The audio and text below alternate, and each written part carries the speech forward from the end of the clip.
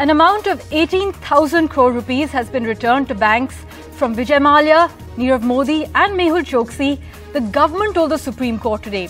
The total proceeds of crimes in the Prevention of Money Laundering Act or PMLA cases pending before the Supreme Court now amounts to 67,000 crore rupees.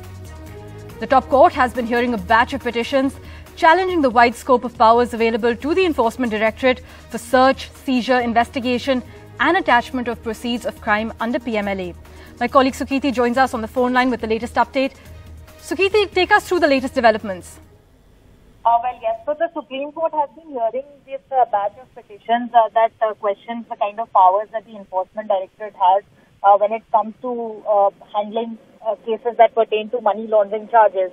Now, the centre, however, has been emphasizing in court that the strict powers, the extreme powers that the ED has when it comes to investigating such cases, that is a big requirement considering the kind of money laundering cases that have been seen in the recent years.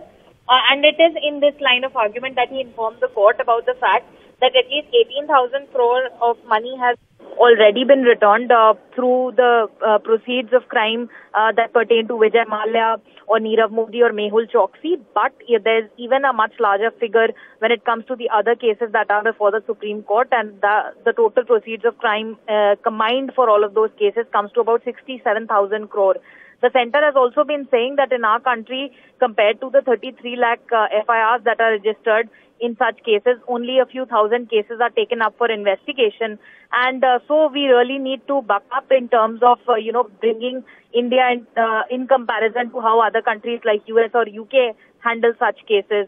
However, on the other hand, there have been arguments from lawyers like Mr. Kapil Sibal and Mukul Rohatgi who've been questioning the kind of new provisions that have been brought up in the PMLA law, saying that there are various very strict conditions when it comes to obtaining bail. There are statements that the people in question make during investigation. Those are later counted as evidence during trial, which is, so they are questioning that even the law and rules that have been put in place, they are violated by such agencies, and it's not fair.